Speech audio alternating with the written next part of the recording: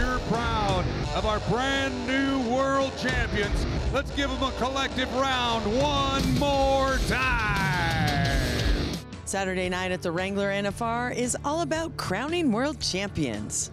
Hi all, I'm Maria Prekagis, and after 10 days of rodeo, this is it. We're gonna look at all the behind the scenes of the world champions, talk to them, and also see the frenzy around what happens behind the scenes. World champion buckles and saddles are awarded, and then it's off to the media room.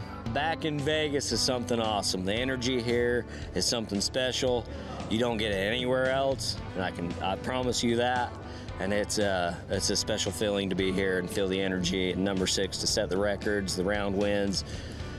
This is a special city, something that I'll never forget. Still undefeated out here in the Thomas and Mack, and you know, there's no place like coming home, and I feel like Vegas is the home of the Wrangler National Finals Rodeo, and it's a special place for sure.